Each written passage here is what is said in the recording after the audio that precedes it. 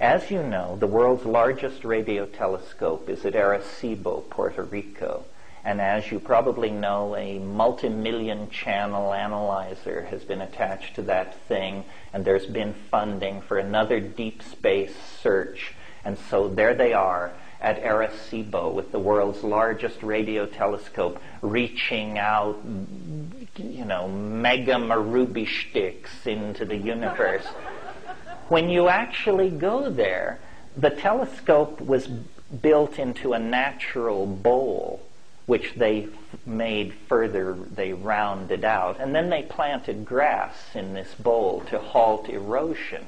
Well, then to keep the grass from getting out of hand, they brought in white cows to crop the grass.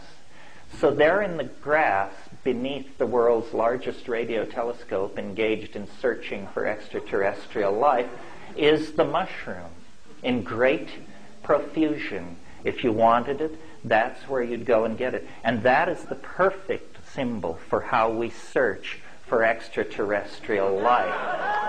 It's at your feet, my friends.